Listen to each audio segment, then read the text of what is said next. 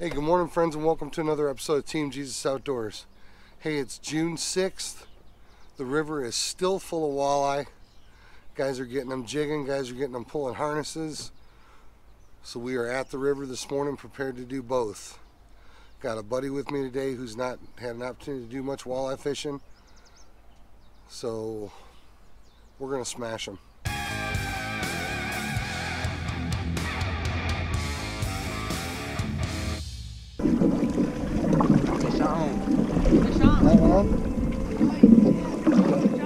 The morning jigging bite has been really hot for the last couple of weeks, so we started the day by jigging first thing in the morning. Unfortunately, jigging produced mostly junk species and only a couple of keepers.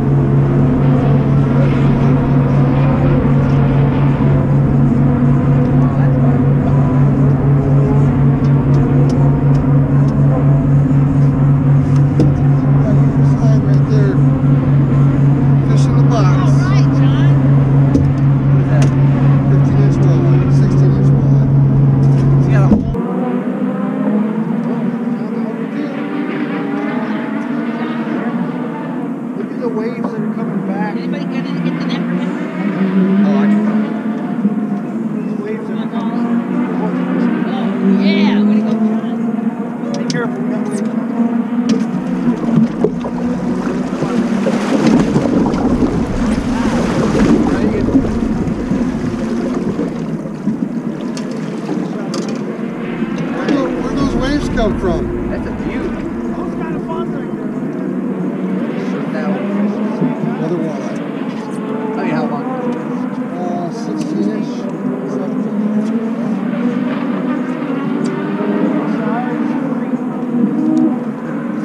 16 and a half.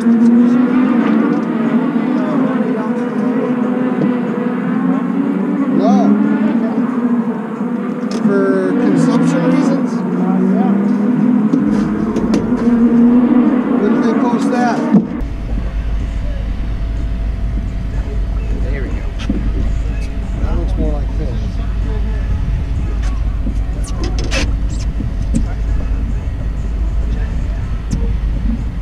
Yeah, he's got something to do with Wally. Nice Wally. Yeah. There you go. That's the first one there. I got to get a picture of you, John, with that Wally Gator.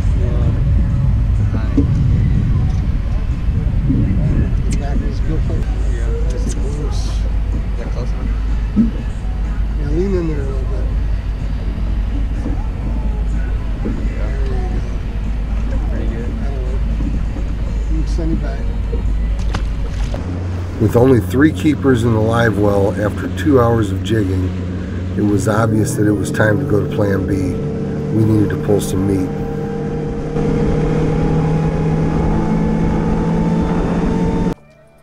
Alright, so our gear is pretty self-explanatory.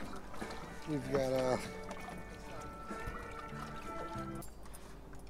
6.5 or a 7-foot rod with somewhat of a limber tip. You don't want to go anything heavier than medium action. We've got our bottom bouncer. Today we're going to run 3-ounce and 4-ounce bottom bouncers. And our crawler harness on about a 4-foot leader. And because we don't know what colors have been going good out here, we're going to run an assortment of colors till we kind of let the fish tell us what we're doing. I like to dip my crawler in the water for a minute before I put it on. Go 3-2 to get the blade. Yep, it sounds like you know the program, Brandon. My one buddy's always trying to tell me we're going too fast. Yep. But if the blade ain't spinning, you're going too slow. No.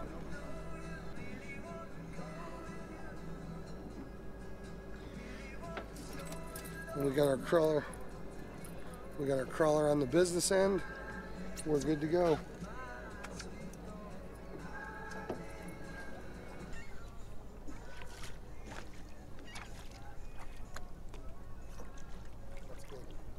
One of the trickiest elements to, really the trickiest element to this is your speed.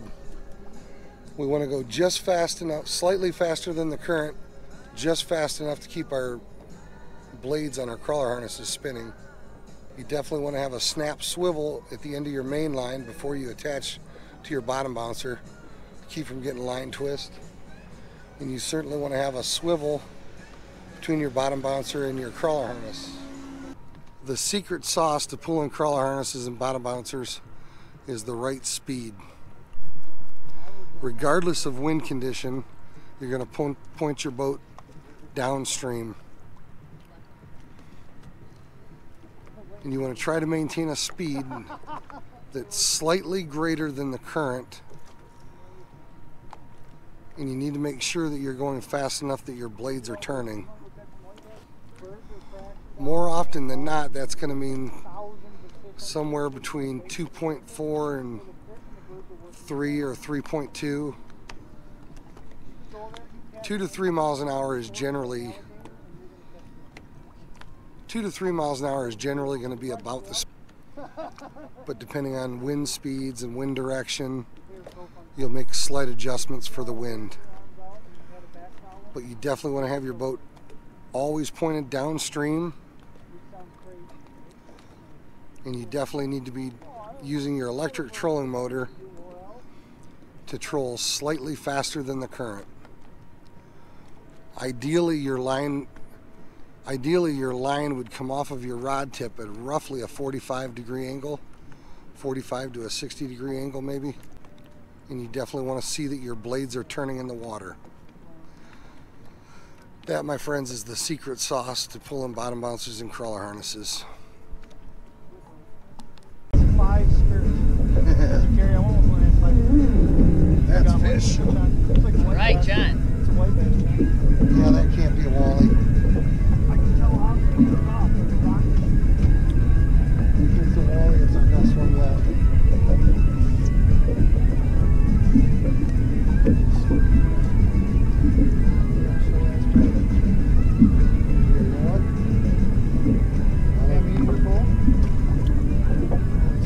It's a good walleye. All right. Nice. Yes, sir. Yeah. Good job, bud. Also, Matt, you also have to know this little fact. If it is on the line, you catch one that is on the line, throw it back. Yep. They shrink.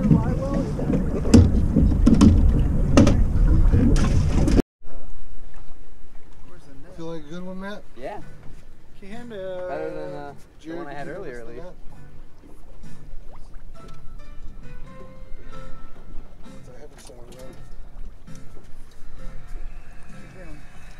Oh, yeah, that's a walleye.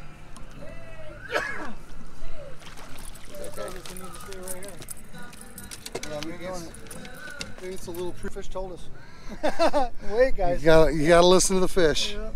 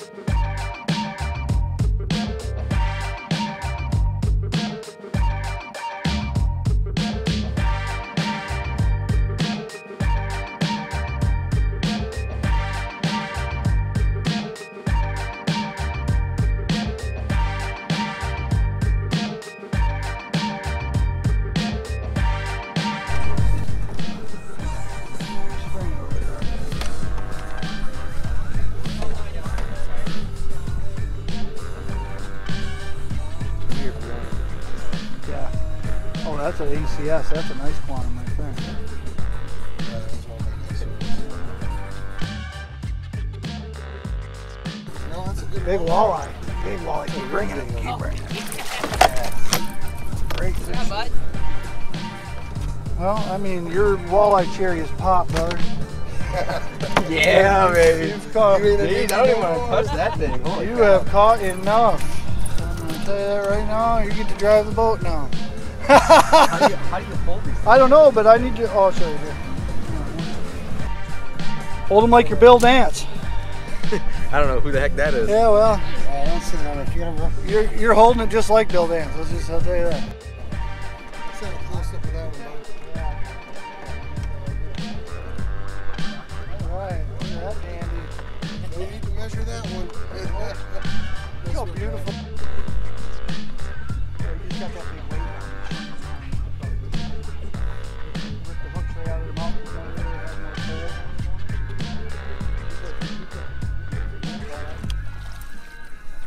It's a burner. It's a line burner.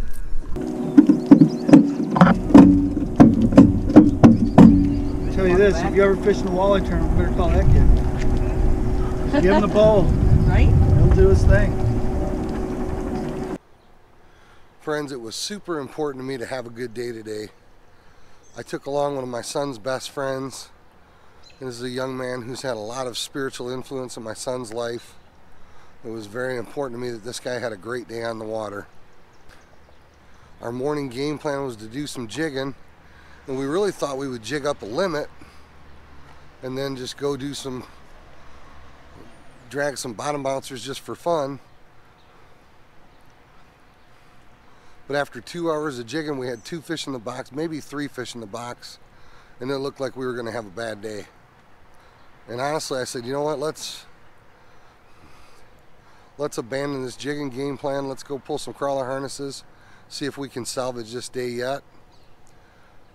And pulling those bottom bouncers and crawler harnesses, dragging meat, saved the day. We picked up a dozen fish in about an hour. Guys, when it's this late in the season, today's the 6th of June. When it's this late in the season, you never know if a jigging bite's going to be hot or if the crawler harness bite's going to be hot. Or some days you can get away with doing both or whatever you feel like doing. But once that water temp hits right close to the 60-degree mark, upper 50s, 60 degrees, I never come to the river without gear to do both jigging and crawler harnesses. So hey guys, this was just a real quick story of how crawler harnesses saved the day. If you've not yet got into the crawler harness game, I encourage you to pick up a little bit of equipment and try your hand at dragging crawler harnesses. It can be just absolutely some of the most lights out fishing of the year, guys. Hey, thanks for all your support. Thanks for watching Team Jesus Outdoors. Guys, I hope you've hit that like button. Make sure to click that subscribe button so that you get notified of all of our videos. Friends, thanks for all your support. You guys that are supporting us on Patreon, I really appreciate your support. You guys that have clicked that join button and you're supporting Team Jesus Outdoors on YouTube, I really appreciate your support. Guys, I hope to see you out here on the river. God bless, tight lines. We'll see you soon.